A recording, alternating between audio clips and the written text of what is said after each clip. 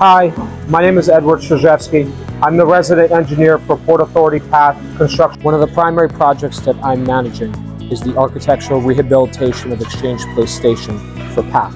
It is the replacement of the floors, the platform edge, the warning strip and the rub rail that you see, the light fixtures, and the wall masonry.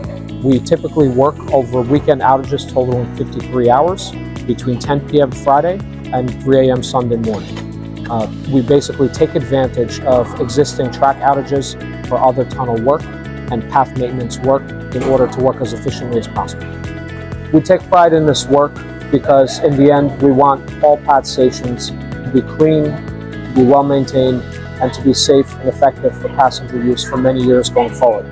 For Exchange Place Station, we plan on completing most of the work in year 2023 and some minor work in 2024.